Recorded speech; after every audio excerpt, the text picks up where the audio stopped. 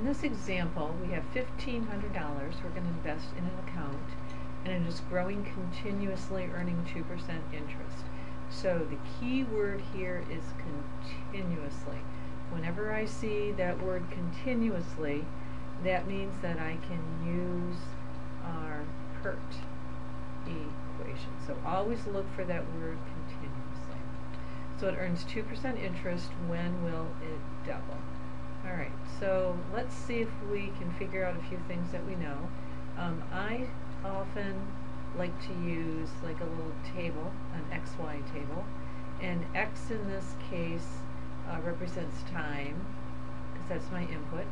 Y in this case represents dollars.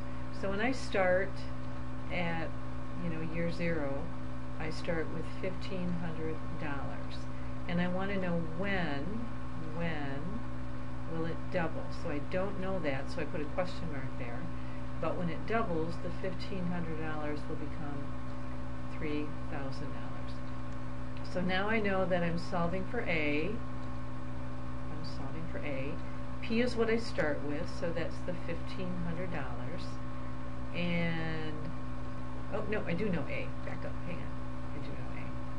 Another example we're not going to know A. A is 3,000. There we go, 3,000. So, yeah, my amount is 3,000. My starting amount is 1,500. There we go. R is 2%, but of course we have to put that in decimal form, so that becomes 0.02. And then time is what we're solving for. There we go. Time is what we solve for. So let's set up our equation. Again, we're using PERT. So A is 3,000, and P is 1,500. E, and then raised to the power of 0.02 times T. And feel free to put that in parentheses, because all that's got to stay together. We're solving for T. T is an exponent, so we know somewhere we're going to have to use logs. So let's first start by dividing both sides by 1,500. 3,000 divided by 1,500 is 2. So I have 2 equals E to the 0.02 T. Now I want to take the log of both sides. Log of both sides. I like to use natural log because that makes something disappear. So I have the natural log of 2 equals, now remember that whole exponent can come down, so I have 0.02T times the ln of E. The ln of E is 1, so that disappears.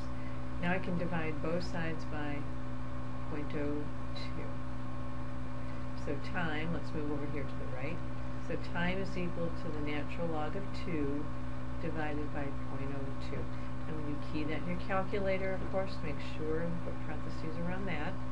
And then when you do that, I think you're going to find that it's about 34.7 and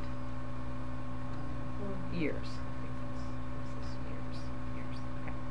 So it's how you use logs to solve a word problem.